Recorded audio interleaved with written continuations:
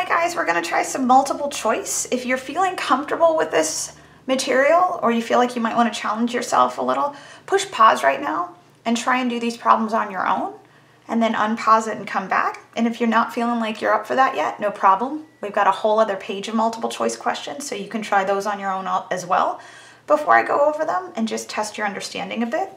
But here we go. We're going to use the following setting for examples 11 through 14. The National Longitudinal Study of Adolescent Health interviews a random sample of 4,877 teens, all right, between grades 7 and 12. One question asked was, what do you think are the chances you will be married in the next 10 years? Here is a two-way table of responses by gender. So before I even get going on this problem, I can hear that those 4,877 teens, they were asked a categorical variable, right? What do you think the chances are that you'll be married? And it looks like they put them into one of 5 categories. Almost no chance, some, 50-50, good chance, almost certain. And they broke them up by gender. So I can hear there are 2 categorical variables.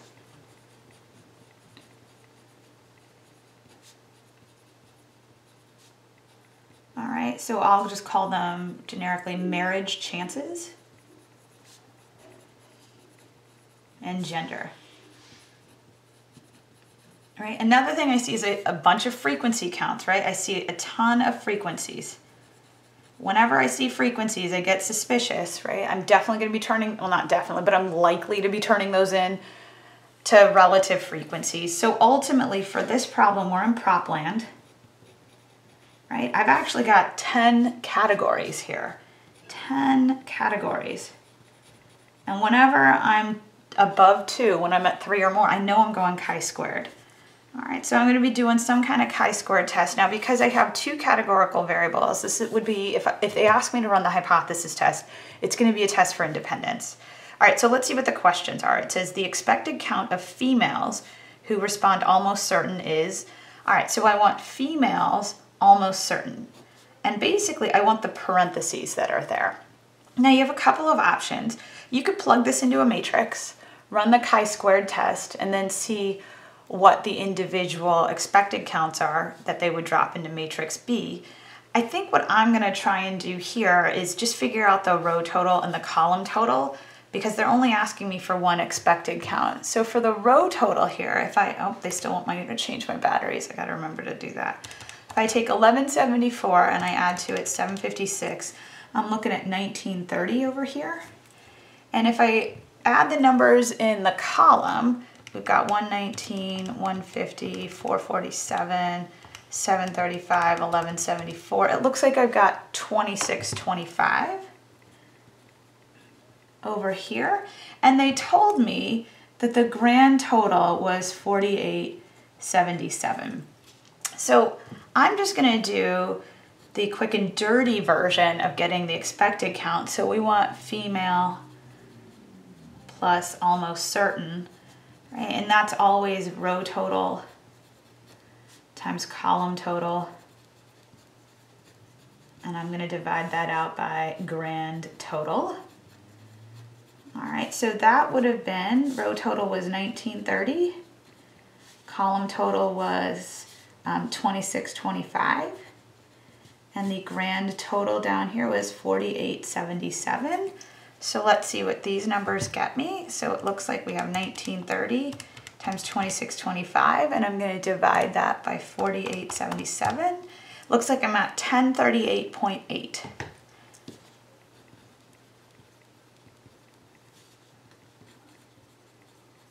And as I look over here, boom.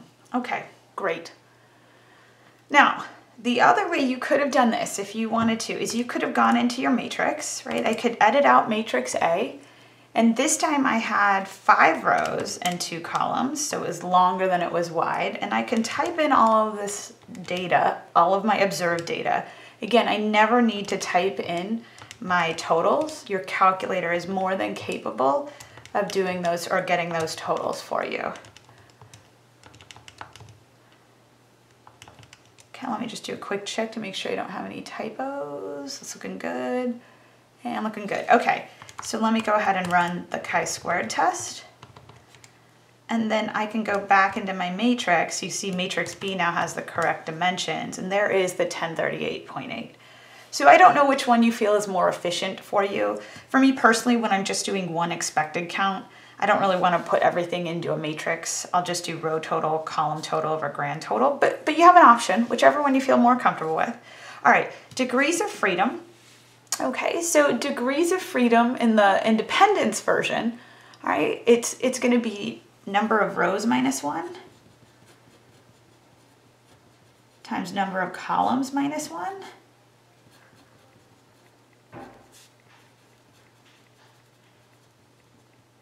Okay, so we had 5 rows and we had 2 columns. So ultimately I'm looking at 4 times 1, which is 4.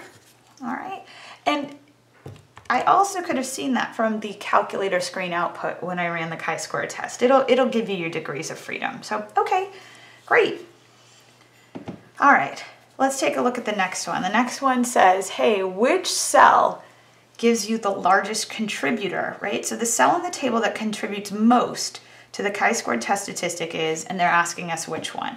Okay, so when I say contributes most, it looks like we have a total chi-square test statistic of 69.8.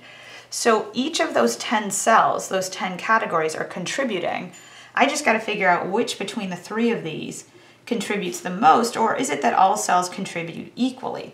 Well, let's look at female and we'll go 50-50. So I'm going to start this over here. So we'll go contributor for, what do we have, female and 50-50.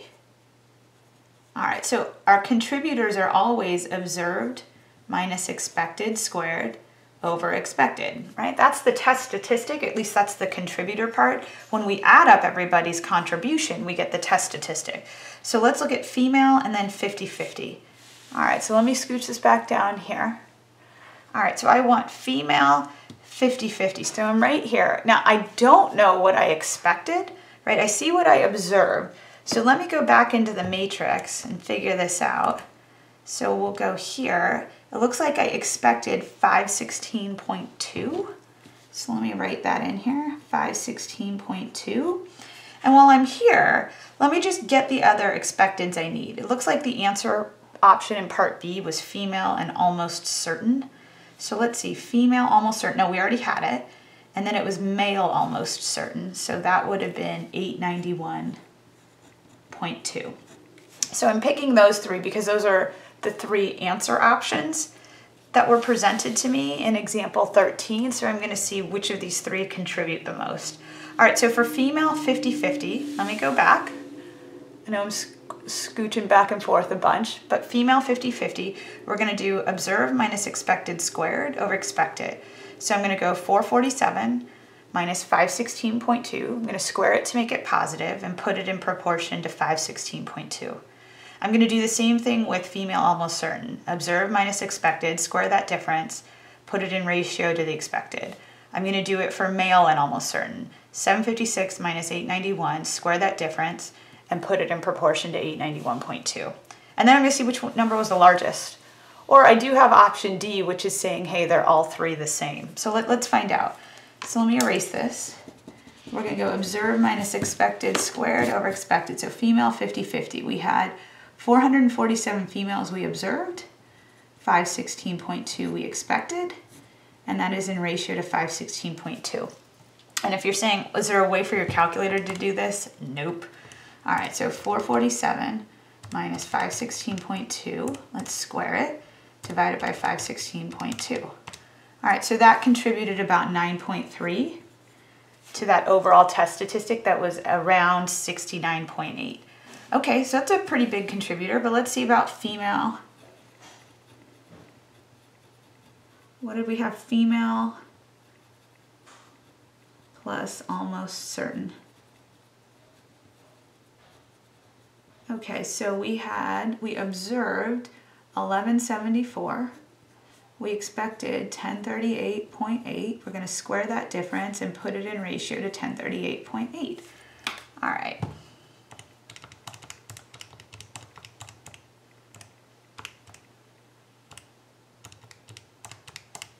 looks like, oh, that's even larger. So we've got 17.6 here.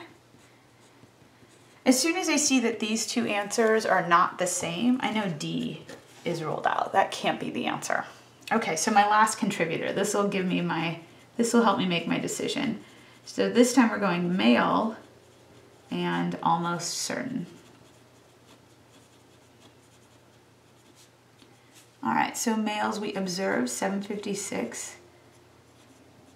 891.2 is what we expected in ratio or in proportion to 891.2, so 750, oops.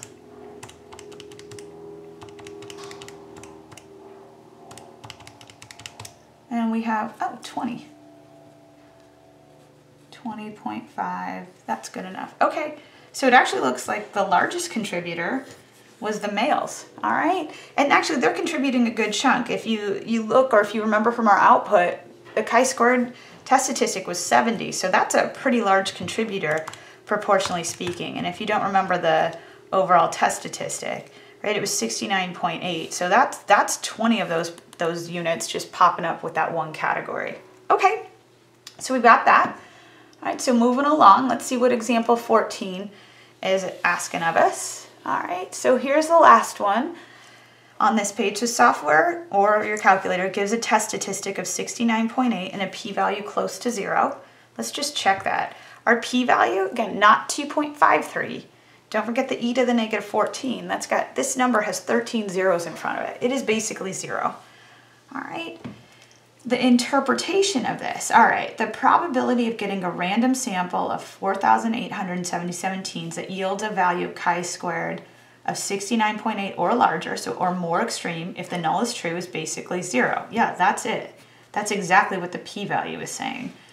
Let's compare that though. Let's make sure we've got this. The probability of getting a random sample of 4,877 teens that yields a value of chi-squared of 69.8 or larger is basically 0. Okay, so if I am comparing and contrasting these, the key phrase here is if the null is true. And that's a huge part of the interpretation of the p-value, right? That's our basic assumption. So this is a much better written sentence than this one. All right, the probability of making a type 1 error is basically 0. No, that's not true. We have a letter for that. That's called alpha. All right, so if you remember, the probability of your type 1 error is alpha, all right? And that's not the same as the p-value. The only way you can get alpha to be 0 is to run the census, which is what we did with that Titanic data, all right? And the probability of making a type 2 error, right, we call that beta.